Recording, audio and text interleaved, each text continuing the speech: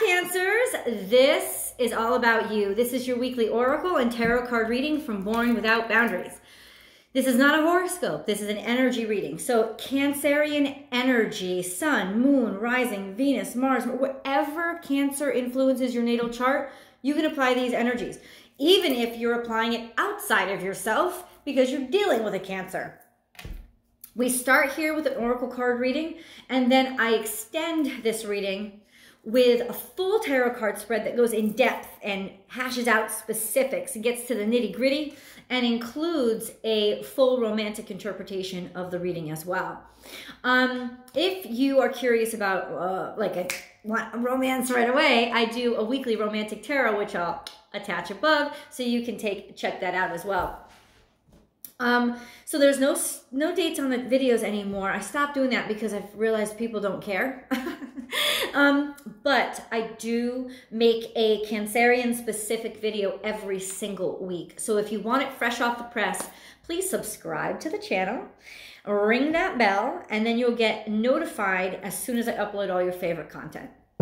You ready? Let's go. Cancer, I'm feeling good today, and I'm not even trying to figure out why. You want to know why? Because I do. And I'm pretty good with that. I've kind of settled on, I don't need an explanation.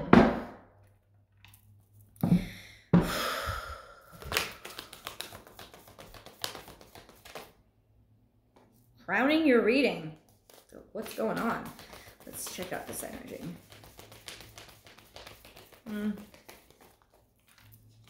What Cancers, we are slipping out the back. What's going on? We're just like, nope, over here.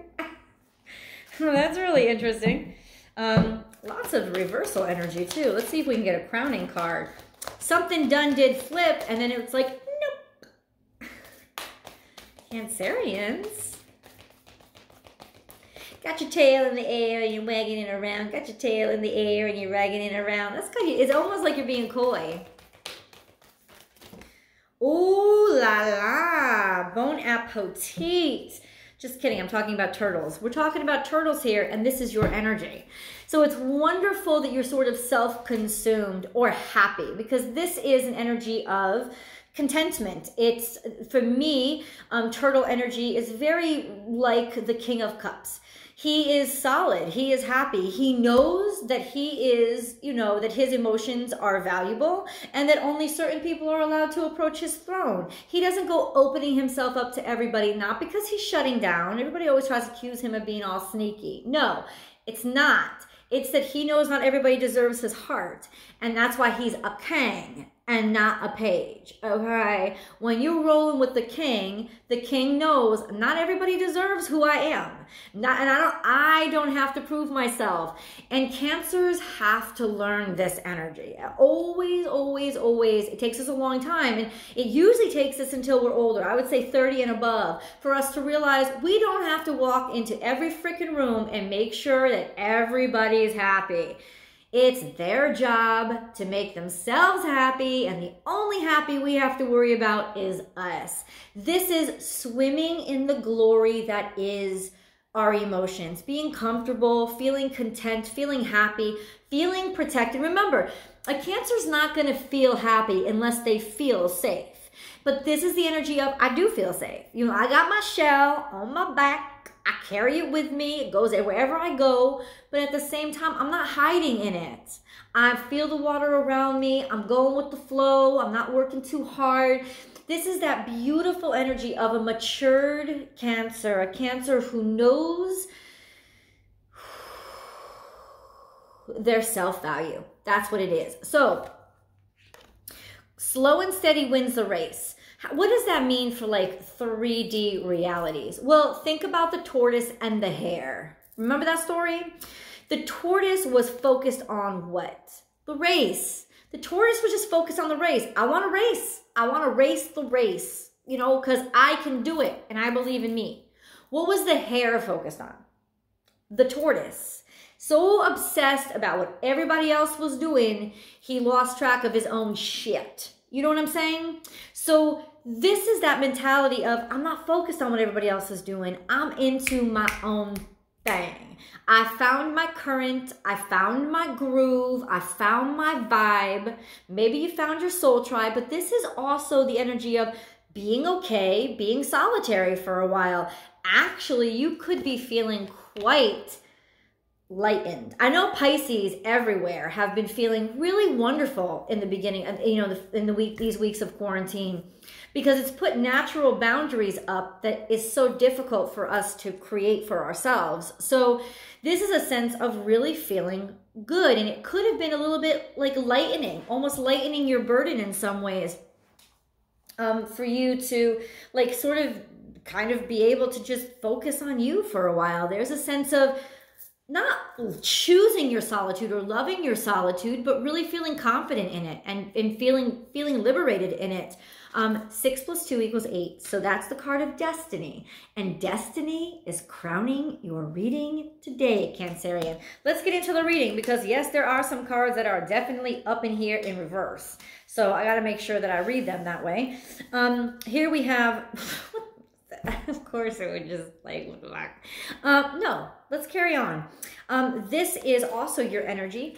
5 + 2 = 7, which is the energy of creation. This is dung beetle. So this is our spiritual side. Dung beetle used to be the Egyptian representation of the Cancerian zodiac placement. So it wasn't the crab for them, it was the dung beetle. And dung beetle is that energy that sort of, it's that energy that bridges life and death, and it is magical and it is alchemical. It is that energy of we are master creators. Now, upright it says magic works through you, but in reverse, this is magic is working on you. Magic is working to you. And I basically what I'm saying is this is a fucking flow. This is a blessing coming in your direction. Something is happening. Something is coming your way. It took its damn sweet time, but also it's arriving. It's happening. It's happening slowly, but it's happening surely. Oh, be generous of spirit, feeling confident about yourself. This is Leo energy. You could be getting an assist by a Leo really helping you out, really guiding you, it's coming into your life and supporting you in ways that maybe you have not expected or didn't expect. But it is generally the sense of self and the heart and believing in your own heart. Believing in its validity, not second guessing yourself. Leos don't second guess themselves. So when this energy shows up in your reading, it tells me something's popping off and will be happening to you by summertime. You're talking about end of July, August. That's Leo season. But it also Cancerian season. So it could be very well it's still working on you through Cancer season, but expect something to pop off in the summertime. Good stuff is coming. Really feeling good about who you are, confident, and looking to the future. Fire signs are always looking into the future, and I think that you are just future focused. And for those of you who dare to have the courage, remember, lion is also that sense of the courage, having courage inside himself to move forward. You are definitely making the right choice, making the right decision. Tend to the small things. Step by step, little by little. This card has two meanings. One meaning is shit has been building up for a long time and now it's an infestation and gotten out of control. But it also has that meaning of take one step at a time. And because of the daily reading that I did today, I'm going to go ahead and say it's mostly that energy. This is Virgo energy. Being very pedantic, but being very committed. And not rushing yourself. It's not about how fast I get there. It is about the commitment to engaging in an activity every single day, even if it's just for 5 minutes. Maybe it's for a half hour. You don't have to engage 16 hours a day, but it's the consistency that creates the current that helps to make your dreams come true. So this is a reminder, it's the small things that lead to the big things. And don't underestimate those small contributions, Cancer, because sometimes, maybe not just Cancerians, everybody, we do. We think if it's not all at once, if it's not all in, it's not happening all at once, then it's not right or it's not enough. This card is here to say it is enough. It is absolutely enough. And sometimes the bravest thing that you can be is something that is small. Sometimes it's those little steps forward that, take the most courage, because it's a commitment. It's every day. You don't have to run a marathon, right? You walk a marathon. You can crawl some days. I said this in the daily reading. It's not about, like, the universe doesn't sit there and say, oh, are they running like Usain Bolt is that his name? I mess it up all the time. Bolt every single day? No. The universe is like, are they moving in the right direction every day? Have they committed themselves to every single day, not skipping a day, praying and meditating, every single day, exercising, every single day, and you don't have to do all these things. It's like, what is your goal? And are you working on that goal every single day? And it's in the consistency that you create the current. It's not in the rush of energy or the inspiration. It's in the consistency that you create the current. And the current is what you have confidence in and what you're able to ride on now. So this is saying that, what have you been working on little by little? What current have you created? Now watch out, because it could backfire on your ass too, okay?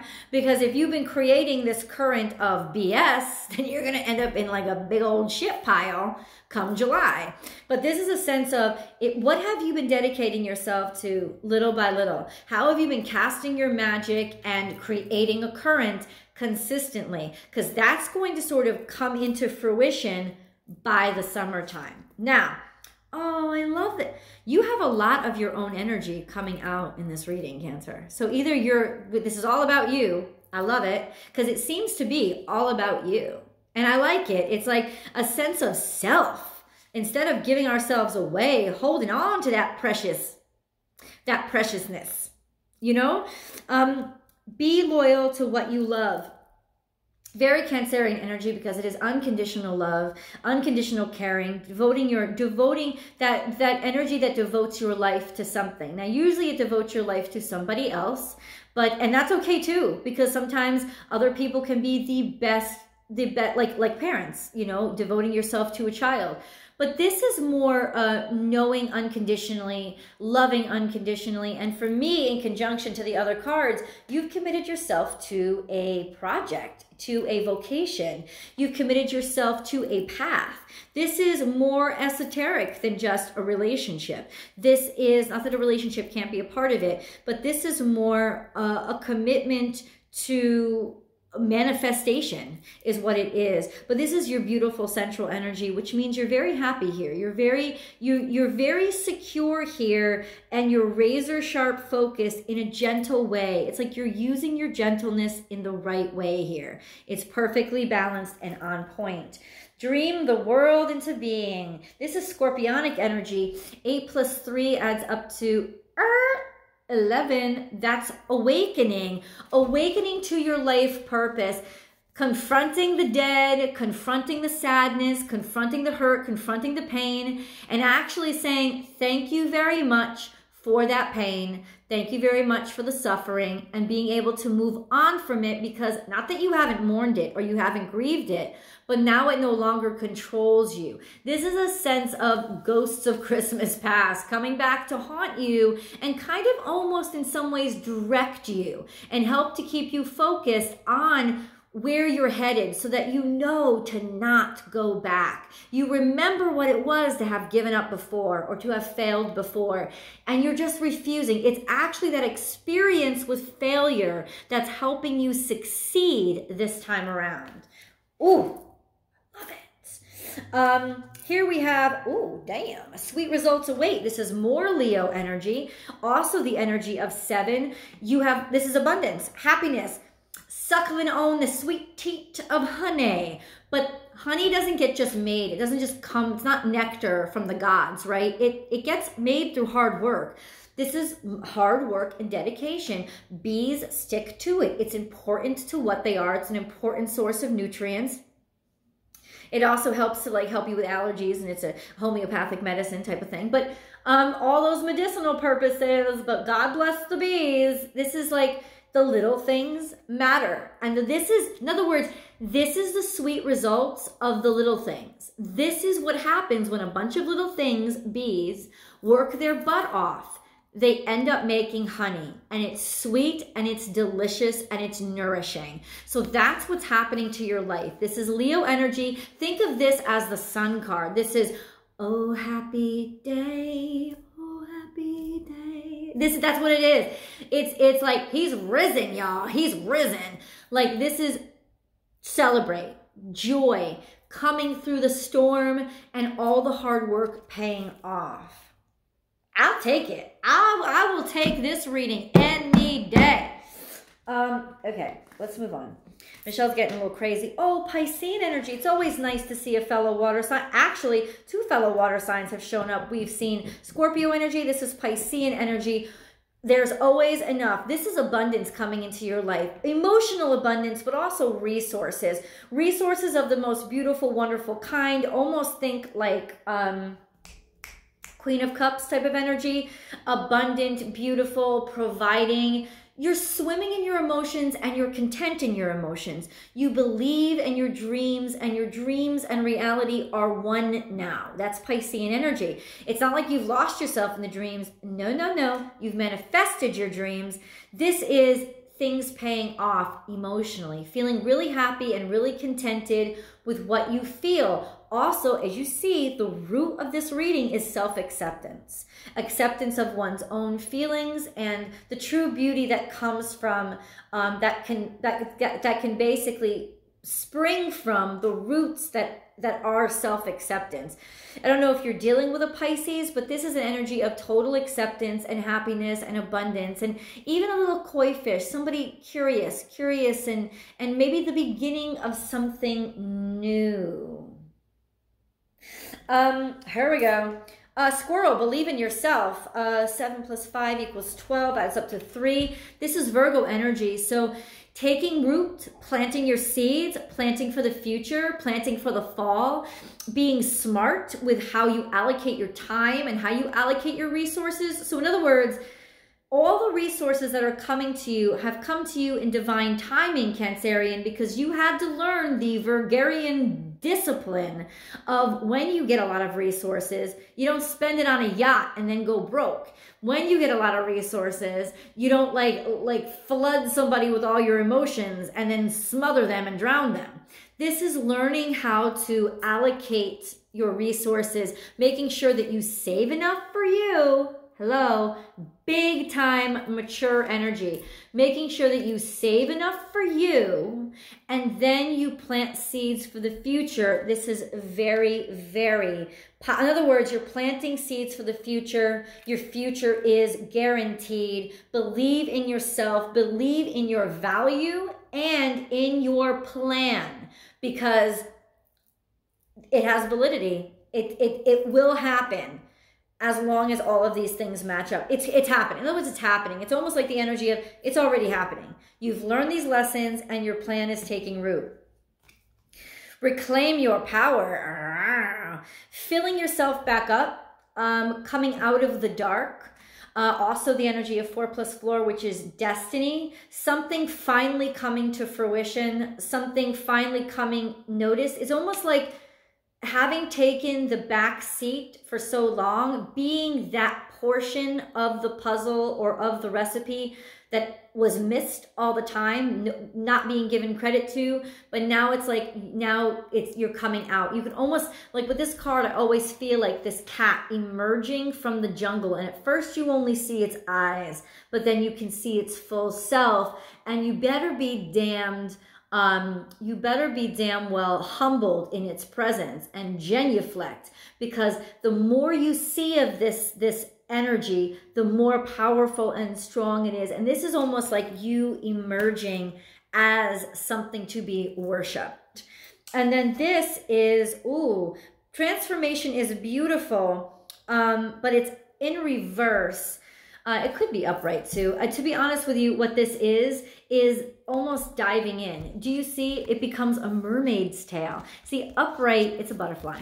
But in reverse, it becomes a mermaid's tail. Do you see how cool it is? And it's almost like splash. It's almost like letting your mermaid out, becoming that mythical creature, becoming that thing that is coveted, becoming that thing that is chased after, sought after, becoming your dream come true. That's what it is. It's about becoming what you thought, what everybody told you was impossible. And that coming from you and the power that you always had inside of you. Click your heels, Dorothy. It was with you all along. And that's kind of like what this is. It's like you finally becoming what almost for a long time you tried to repress or suppress because you didn't think it fit in with everybody else. But that's the point. It didn't fit in with everybody else. It was special and it wasn't supposed to fit in. And now because you let it shine, you are able to be it out loud. This is that beautiful mermaid's tale, that sense of being able to go into another world and swim the oceans. It could also mean travel. It could also mean, it definitely means travel, and it means living a dream. That's what it means. So hold on. I'm about to turn this camera around so that we can review the cards. Hold on. So all I can say for this reading in general is wowie, wowie, wow, wow, wow. Because there is a strong sense of self here and self-fulfillment and things finally working out. But it's not going to be till summertime. Summertime. I know I missed a few notes in there, but this is really the small, slow energy. And I think there's a beautiful peacefulness about giving up on rushing. It's almost like the quarantine has been a blessing because it's forced you to stop rushing or feeling like you're behind, making you realize, well, everybody's behind now. So you take that stress off of you. And when that stress comes off of you, there is a sense of, okay, I can just engage in what I love and continue to do what I love. And there's no stress. There's no need to worry. And in that freedom, you usher in a lot of abundance. By the summertime, there is wonderful, wonderful fruition, abundance, resources, and recognition coming into you. Right now, there is a sense of union and communion with yourself. Keep planting those seeds and keep stepping forward. Let people see that you're there. Don't hide in the shadows and give your energy away to everybody else. Let people see that you're there. Let people see your tail. Let people see how you are different, because that is what's going to usher in this abundance. Yes, Cancerians, there is an extended reading. Let's continue this abundance and this beauty and also get into a romance. How does all this wonderful energy interact with romance? I will see, link is below. Link is below in the description box. I will see you guys over there.